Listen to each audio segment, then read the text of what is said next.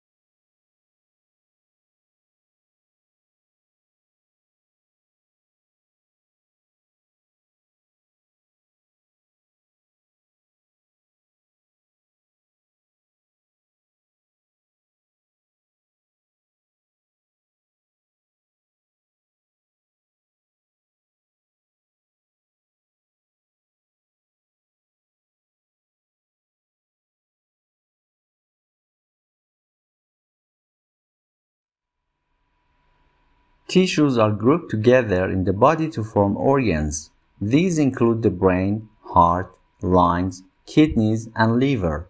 Each body organ has a specific shape and is made up of different types of tissue that work together. For example, the heart consists mainly of a specialized type of muscle tissue which contracts rhythmically to provide the heart's pumping action.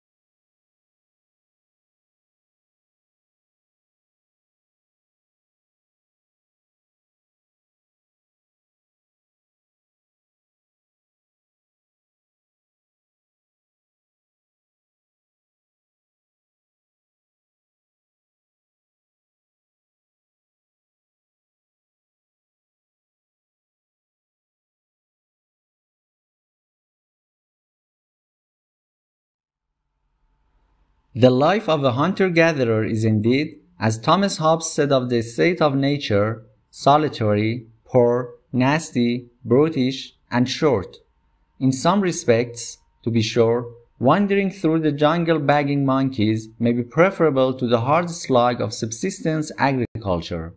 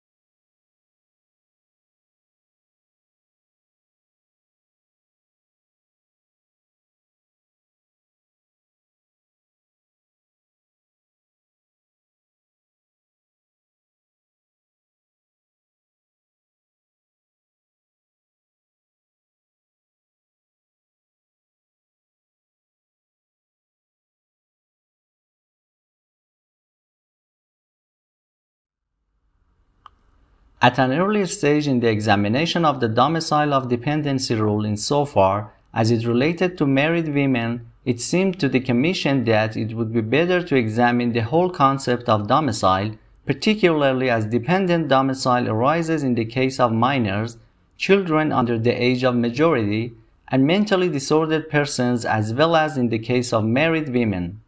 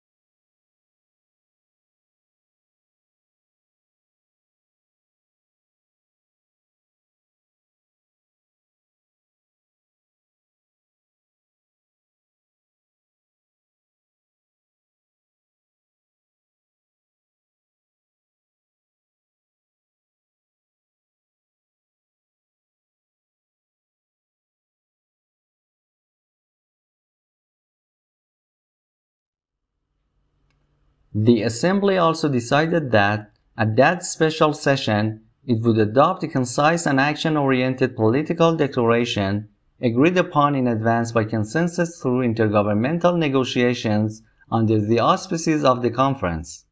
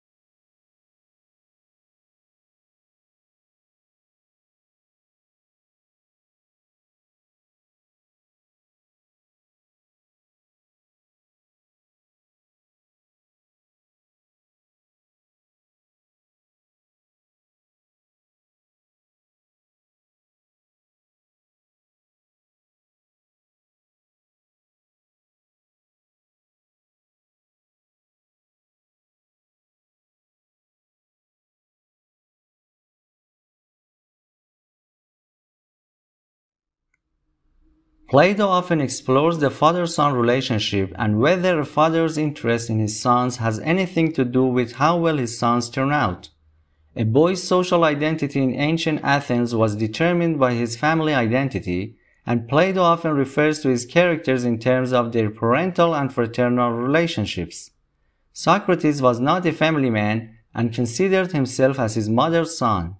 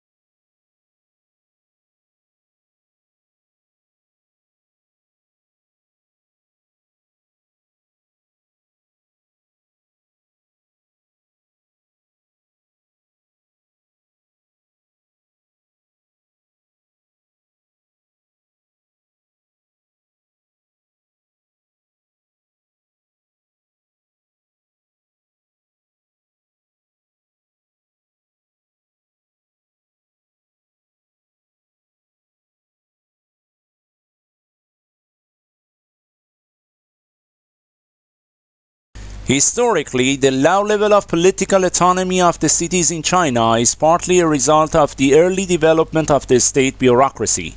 The bureaucrats played a major role in the growth of urbanization, but were also able to control its subsequent development, and they never completely gave up this control.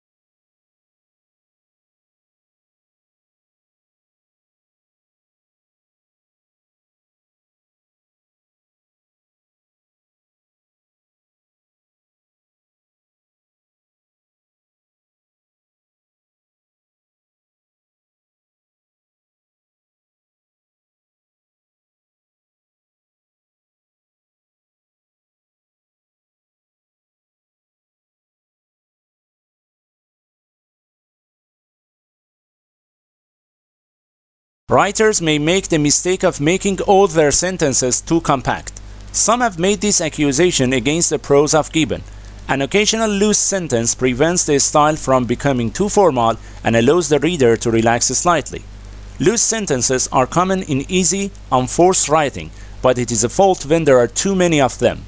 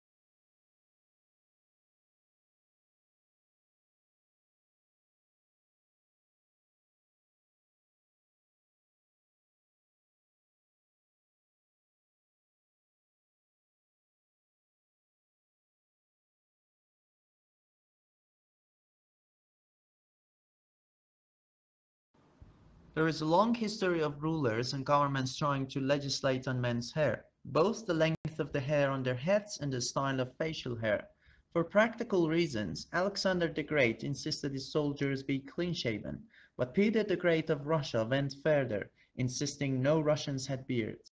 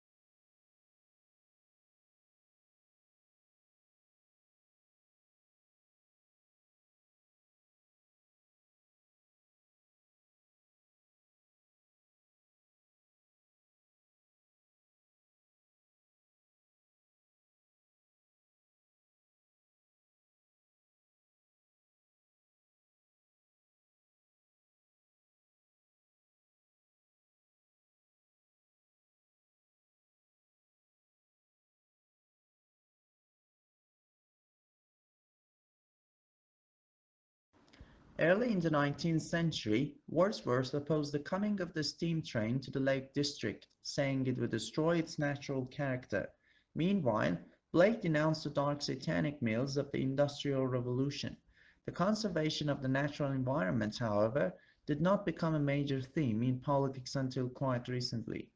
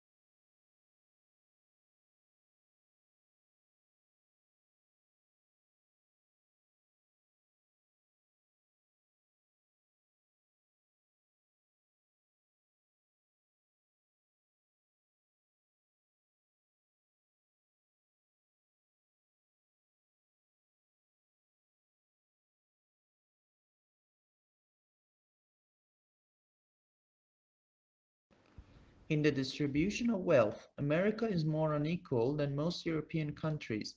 The richest tenth of the population earns nearly 6 times more than the poorest tenth. In Germany and France, the ratio is just over 3 to 1. The United States also has the largest proportion of its people in long-term poverty.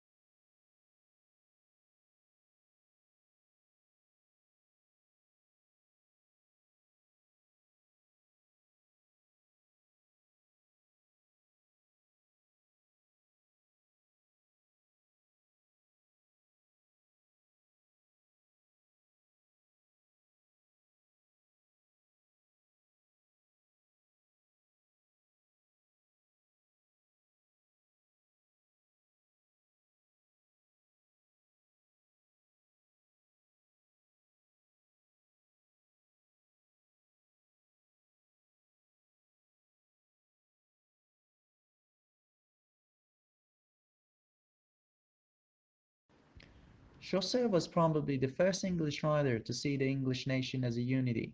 This is the reason for his great appeal to his contemporaries. A long war with France had produced a wave of patriotism, with people no longer seeing each other as Saxon or Norman, but as English.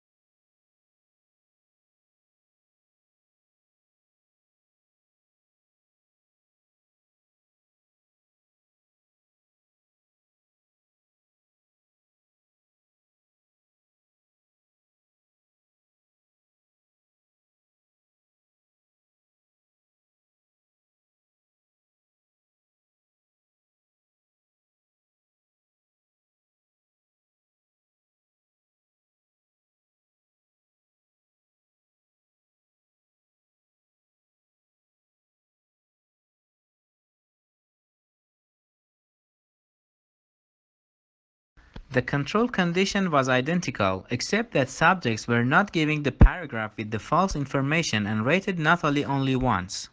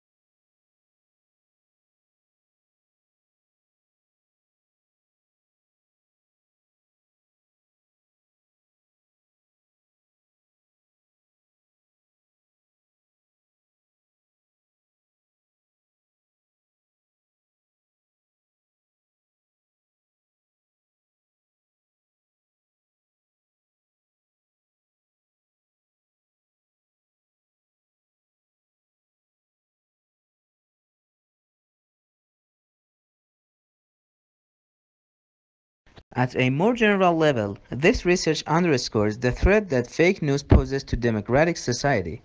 The aim of using fake news as propaganda is to make people think and behave in ways they wouldn't otherwise. For example, hold a view that is contradicted by overwhelming scientific consensus.